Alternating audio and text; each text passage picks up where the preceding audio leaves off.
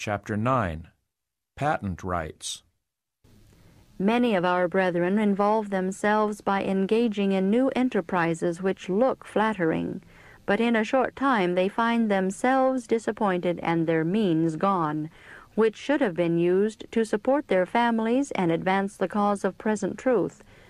Then come remorse, regret, and self-reproach. And some conscientious ones cast away their confidence and lose their spiritual enjoyment, and in consequence of mental distress their health also suffers. Those who believe the truth should practice economy, live upon plain, wholesome food, always making it a rule to live within their means. Brethren should never engage in new enterprises without consulting those of experience who are good managers in temporal and spiritual matters. By doing this, they would save themselves much perplexity. Brethren would better be contented with a small income and handle that little prudently, rather than run risks to better their condition and suffer continual losses thereby.